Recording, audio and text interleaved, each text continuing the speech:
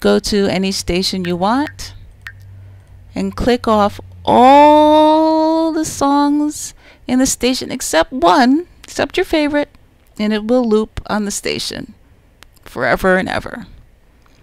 Or if you have favorite songs you want to play more often, including the custom songs you added to the station, just make sure they're the only ones checked, and those will be the songs that play on the station.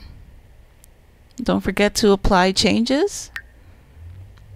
And if you want to have the songs match the speed of the game, go to audio, check this, and voila, you can listen to your favorite songs sped up, you see what they sound like.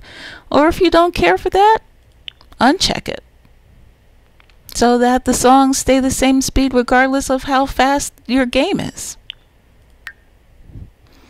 And that is my guide to Sims music. I hope you enjoyed it, and I'll be back again for another Sims music special, Simlish karaoke, or Sims music guide.